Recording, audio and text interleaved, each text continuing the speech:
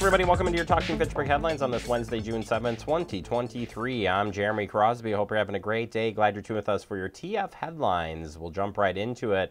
And we start with the Madison Metro Transit. They have their routes changing starting this Sunday, June 11th. And starting on June 10th, Metro Customer Service Center will be having extended hours to help early morning and late night commuters with the new service beginning on June 11th. For 2 weeks, representatives will be available from 5:30 a.m. to 10 p.m. And it says we can help plan your trip, find your bus stop, and see live arrival times and answer any questions you may have. You can also call the number 608-266-4466 for more information. Again, new routes start on Sunday, June 11th. All right, over to some fun, exciting things happening. We've got the Learn About E-Bikes event coming up this week. You can learn about e-bikes and see if the bike is a fit for you.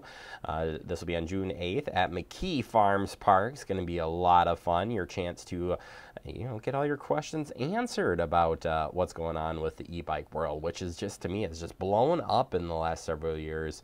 We just got B-Cycle here in town, so you can have your chance to try out some electrical bikes if you'd like. But definitely come out for this, 6:30 to 7:30 p.m. at the McKee Farms Park Shelter. We'll be covering this as well and share that back with you through our programming on this channel.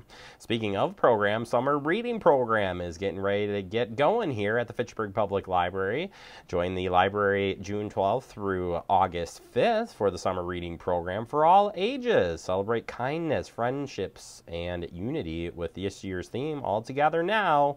And of course, if you want to get signed up for the program or learn more, you can go to the Fitchburg Public Library's website through our website, fitchburgwi.gov/library, and you can check out the program and get yourself signed up. And remember, this is for all ages, and you can earn some pretty cool prizes. We previewed that earlier this month with our friends from the library.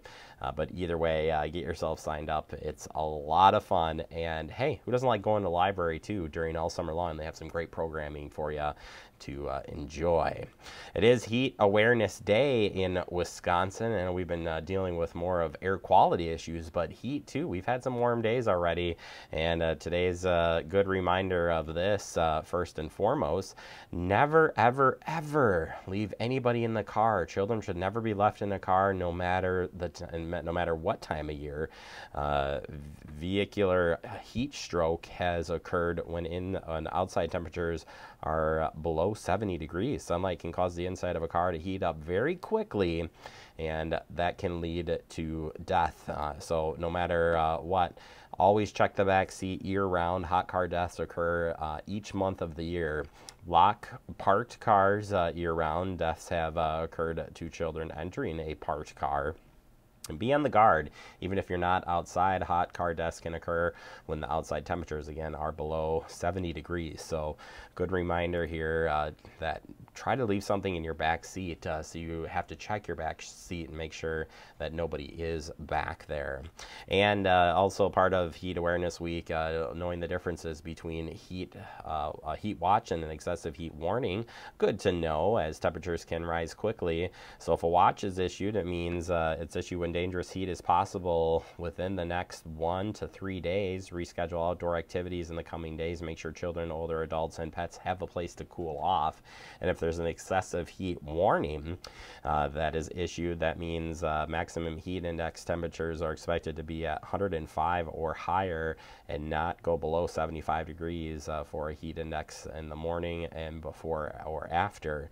Can also be issued for maximum heat index of between 100 and 104 for 4 days in a row. Avoid heavy activity and direct sunlight. Stay hydrated. Find a cool indoor location. Check on children, older adults, pets to make sure that they are safe. Good reminders here as we get in the summer. And again, we've already had some pretty hot times.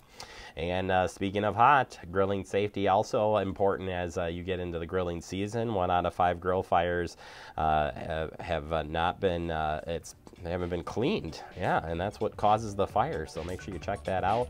Get them clean so you're ready to have some fun this summer. Have a great day.